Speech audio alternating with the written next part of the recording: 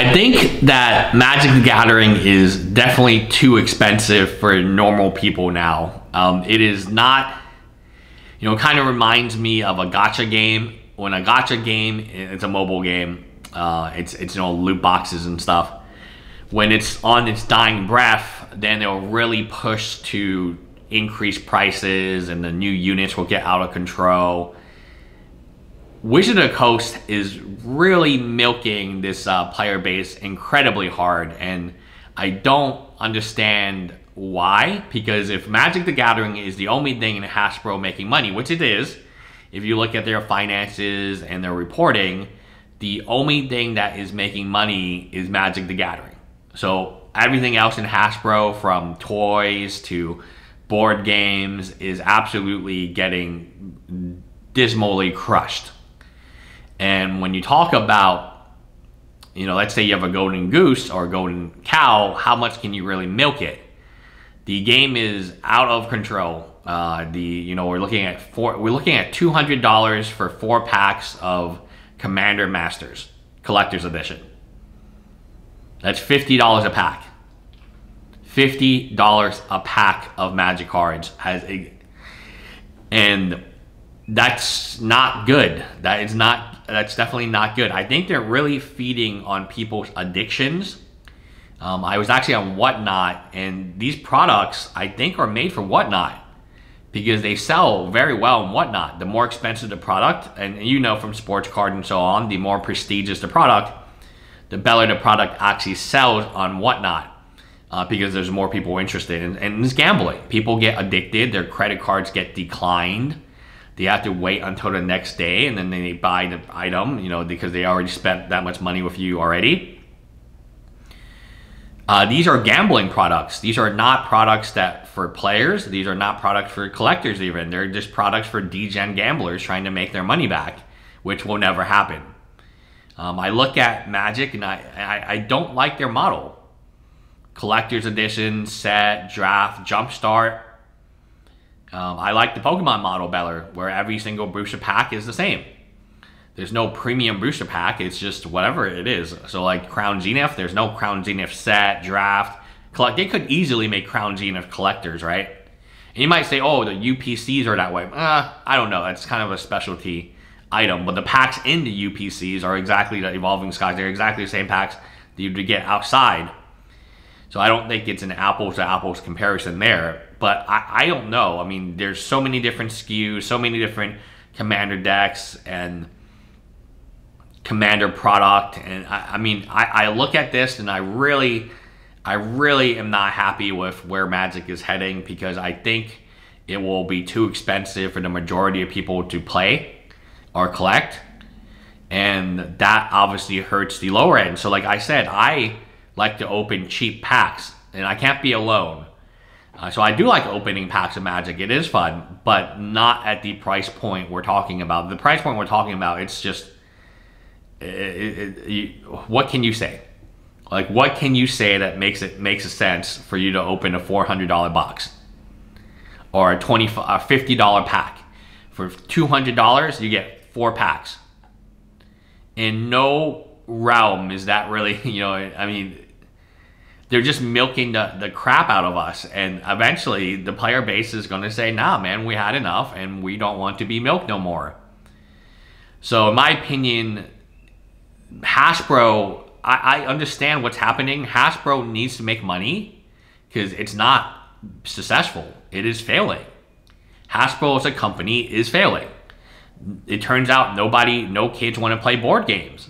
It turns out no kids want to play action figures or Marvel Legends, or any of this stuff is not something that people want. Or even, we have electronics. You see kids as young as like 4 with iPads.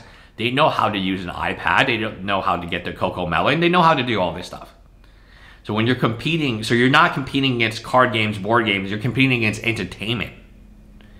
And when entertainment is all digital, you're in trouble. If you are a physical card game, no matter what physical card game you are, I think eventually you gotta look at this situation and say, you know what, we have to push the MTG Arena. We have to do more than a physical card game, But at the same time, the physical card game is insanely, I mean, you are just hiking the prices like there's no tomorrow. And in my opinion, this is a very, very, very stupid tactic. Because eventually people get mad and they will stop playing your game. And that time is soon. That time is soon. I promise you that time is coming where people just say, you know what, why am I paying $400 for a box of cardboard? I'm going to leave. Why am I paying $50 for a pack? What in this pack really gives me $50 of entertainment value? The answer is not anything. $50 is a game. A whole video game is $50. Or you could get a pack of Commander's Masters Collector's Edition. You can get either a single pack of cards, or you can get an entire video game.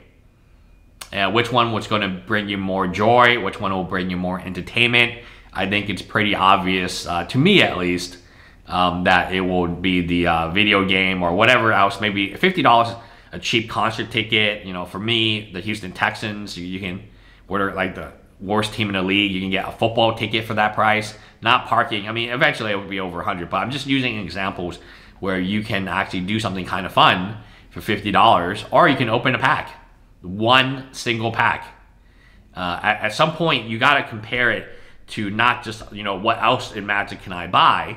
That's a very unfair comparison. You got to compare it to like, oh, what other things of entertainment can I do with $50 or $400 that might, again, maybe sometimes the entertainment like fishing and so on, there's not really a return on investment, right? But I would argue that Magic, there's not really a return on investment either. It's really just a pull, and all your money goes into it, and it's gone. So these expensive sets are, I mean, they're not going to get cheaper. Like, I mean, just point blank, they're not going to get cheaper, guys. These things, once they realize they can charge alpha investment prices of money, they realize that, you know, hey, Alpha Investment is making all this money from his own promos and playmats and so on. What we own the blanking Magic the Gathering.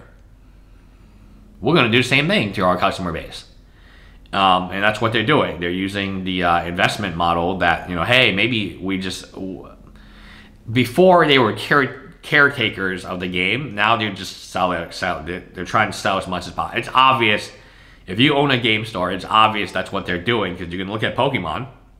You can look at Pokemon, and you can say, you know what, Pokemon could easily make another 2 boosters, one for collectors, one for regular, right? They could easily make even a more premium. Pokemon can make whatever they want. They have actual cards made from metal, right?